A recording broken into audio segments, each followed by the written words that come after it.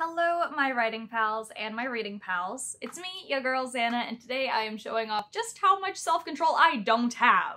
Earlier this week, I had to travel to a kind of nearby city for a doctor's appointment, schedule a procedure, yada yay, yada you. That city happened to have a Barnes & Noble, and I happened to have, as we've established, no self-control, so I went and I got some books and some other kind of bookish related things, and when I got back I was like, you know, I have a couple of other books that I've gotten recently that I haven't really talked about, so it's book haul time. But before we jump into all of that, hello, my name is Xanna Renee. I am a writer here on the YouTubes where I upload videos consistently once a week on Friday and occasionally another video before Friday. You can find me on social media. I am on Facebook, Twitter, and Instagram, all at XannasBooks. You can catch me on TikTok at WitchDrXanna, and you can support me on Patreon at patreon.com/XannasBooks. My patrons over on my Patreon exclusive Discord want more friends, and they told me to push it a little bit more, even though I hate, like, marketing myself. They're like, suck it up, we want more friends. So, I'm trying, guys. I'm doing my best for ya. I think that's everything about me, except for the fact that I have a collection of short stories and poems coming out later this year. It's titled Through the Violet Redwoods, and it has a focus on the darker emotions and how we get through them, sometimes good, sometimes bad. I like the collection. I think it is fun. I mean, I wrote it, so I kind of have to like it, even though I kind of hate reading it at this point. But other people really like reading it, so like, hey, there's that. First up, we have Song of the Forever Rains by E.J. Mello, a dark fantasy romance following Larkra, the youngest of the Mosai sisters, as she embarks on her first journey, her first mission. Larkra's power is that when she sings, she can slay monsters, and she's gonna have to learn to find hope in her powers of destruction as she goes forth to kill the Duke that is poisoning the people, and maybe falling in love along the way, and finding out that sometimes people have good intentions but for the wrong reasons. Possibly, maybe, we'll see. Those are kind of the synopsis that I put together after, you know, looking at the back of the book and on Amazon and things like that. Welcome to the world of Adalar, where lords and ladies can be murderers and thieves, and the most alluring notes can often be the deadliest. Dare to listen? That's nice, that's cool. What drew me to this book was that I follow E.J. Mello on Instagram. Her photos are stunning. She does an amazing job. She just had a baby recently. Her baby is adorable. Oh my goodness.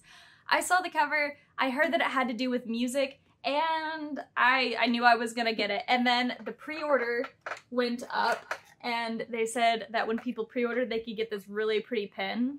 Like, I don't think I'm ever gonna be able to get a really good picture of it, but it says "Beware when the songbird sings," which I think is kind of like the tag of the book. And I was a music major for 2 years. I love music. I love books that have to do with music, so knowing that this was a dark fantasy, that it had romance, that it... music, just everything, oh, I was in love with the idea of it. It sounds wonderful. It sounds wonderful. The cover is gorgeous. I really love the cover artist for this book. I forget their name right off the top of my head, but I've got them saved on my Instagram, and I like looking at the covers that they do because they're gorgeous. Anywho, Song of the Forever Rains. I am super looking forward to reading this book. I think it's going to be great. I think it's also technically general fantasy, which means adult. If you do not know, adult doesn't necessarily just mean like steamy with adult content. It is just general fiction. So I'm excited to like start working more into the world of adult and kind of leaving YA a little bit. I just have problems with adult content happening in YA. Not that I look for adult content anyways, but that's a whole spiel that I've written several papers on that I don't need to talk about here right now. Song of the Forever Rains, first book I got. I didn't get that at Barnes & Noble. I got that, like I said, I pre-ordered that when pre-orders went up back in like June or something like that. Into the Barnes & Noble books. First up we have Wicked Saints by Emily Duncan. This follows 3 people as they have to band together to kill the king to stop a war. It gives me kind of like Castlevania vibes just from reading the back. It is apparently Slavic inspired with church ruins and superstition everywhere. It sounds really good. So we follow a girl who can speak and listen to the gods, either one or the other or both, a prince who doesn't know how to trust, and a boy with a monstrous dark secret. I like myself a ragtag team of misfits who are on adventures and, you know, the line of kill the king to save the kingdom reminds me of the song Storm the Castle by Jonathan Young. I love Jonathan Young. Jonathan Young, if you're watching this, which you probably aren't, but anyways, like, hi, I like your music. Anywho, Wicked Saints came out a couple of years ago. I think this is part of a trilogy. I don't know how many of the books are out now, but I finally picked up a copy of Wicked Saints for myself. I've wanted one for a couple years. I figured, I saw it, it isn't that much, it's $10.99, and I figured, why not bring it home with me? So I did. Following the trend of Wicked things, we have Kingdom of the Wicked by Carrie Mansicalo. This is a YA dark fantasy taking place in Sicily, Italy, and we follow Emilia as she is looking to avenge her twin sister's murder with none other than Wrath himself on her side. This book is filled with suspicion and mystery and intrigue, so Emilia has to keep the secret that she and her sister are witches, or witches in her sister's case. And she's got to figure out how to keep her secret to keep alive and how to figure out how to solve the death of her twin sister. The book, it looks okay. I think the cover looks really good, like, at first glance.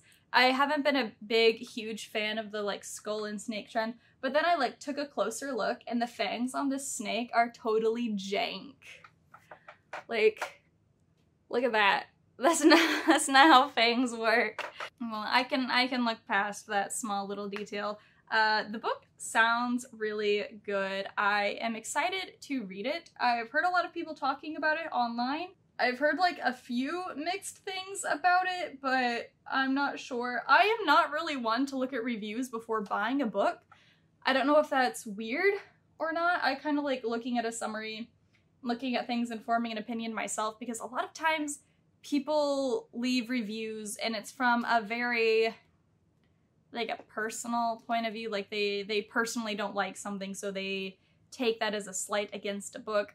If I usually come up against something I personally don't like in a book, unless it is, like, is detrimental to the plot or characters or something like that, like it impacts the story in a negative way that, like, isn't good writing or something, I'll bring it up. But if it's just something I personally don't like, I usually leave it out of a review, or I'll make note of it in a review, but keep it out of my star rating. I don't know, that's just how I personally like leaving reviews. And so I've read some reviews for books in the past that have kind of been like, oh, this book sucks, and I didn't end up picking it up, and then I kind of thought to myself, well, maybe, ow!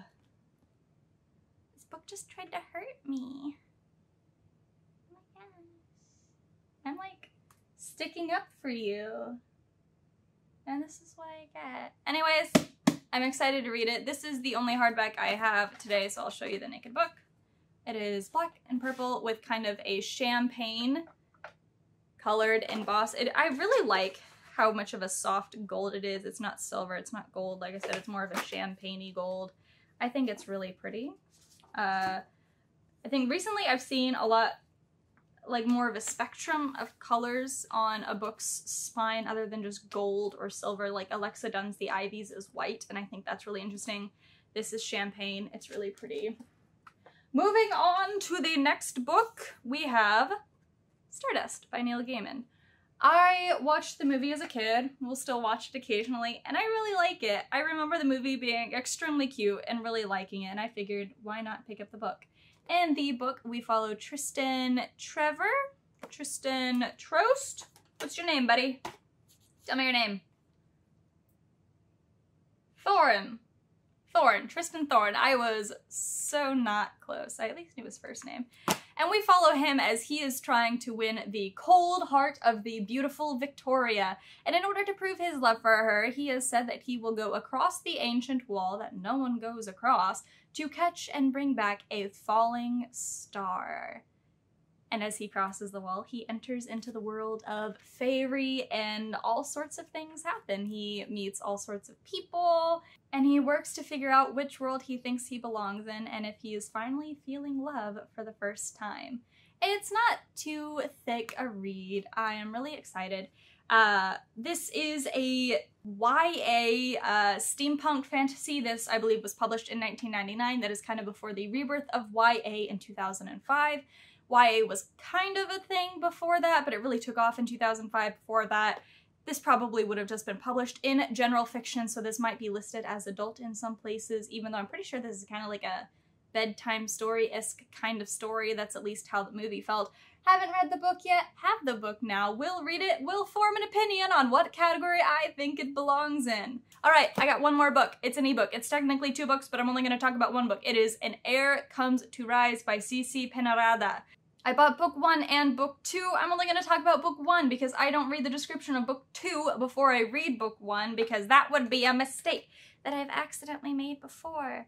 And I like ruined a book series that I kind of wanted to read. And anyways, aside from that, in this book, this is a YA sci-fi fantasy adventure taking place in a world where the Fae rank above the lowly humans, and when you're a human you kind of gotta keep your head low, except if you're Faithy, because you run into Nick, member of the Royal Guard, a Nightwalker, someone who can go into the dreams of people, and he finds something a little bit different about her and tells her that if she doesn't take action, that blood is going to spill.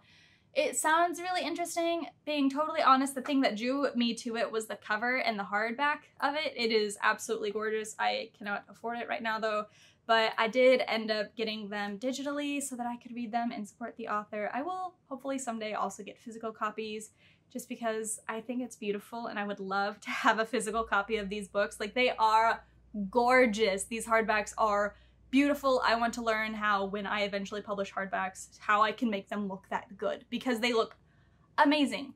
I also own the second book, A Queen Comes to Power. Obviously, I don't know anything about that because I haven't read the first book, and I'm not going to talk about the second book when I haven't read the first book. I hope that makes sense. Thanks for coming to my TED Talk on that. But I think that is all of the books that I have, including ebooks. The last thing I just wanted to quickly touch on were some of the pretty stationery kind of things I got. I got these notebooks at Marshall's. Look how pretty they are.